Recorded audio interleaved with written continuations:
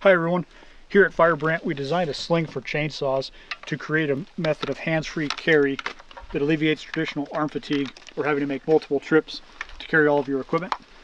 By putting my left arm and head through its loop, I can carry it on my chest, on my side, or all the way on my back. This tab here tensions it so I can raise its height to accommodate longer cutting bars, or move its center of gravity up for a longer hike to cutting locations. The same tab loosens it by simply pulling back toward the saw. It's textured with the non-skid for an easy tactile grip with or without gloves. And when you're ready to cut, just disconnect these trigger snaps, move that same tab out of your way down to your side, and run the saw as you normally would. And I should go without saying that you don't want to be connected to it while cutting in case you have to move away from a live bar.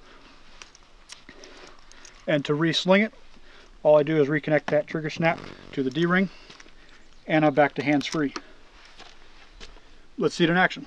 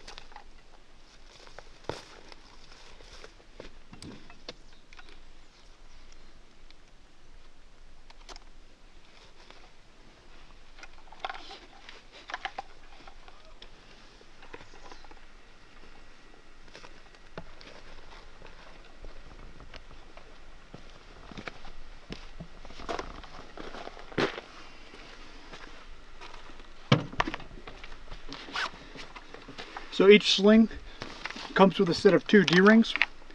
They're double-sided hook and loop, just think Velcro. They girth hitch around the top corner of your handlebar and the base of your trigger grip.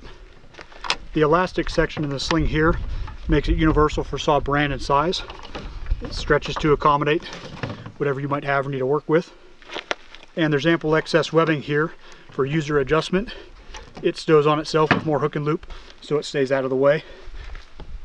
We've also integrated an elastic loop for stowage of the sling with its host saw. It creates a cleaner package for vehicle transport or just long-term storage.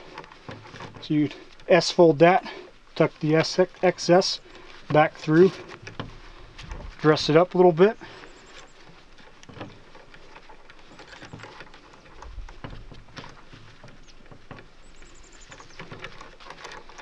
now it's not dangling all over the place.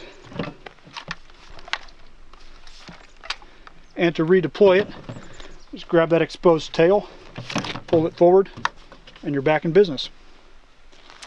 Look for yours in a local chainsaw store near you, or pick one up at firebrandt.net. Thank you for watching.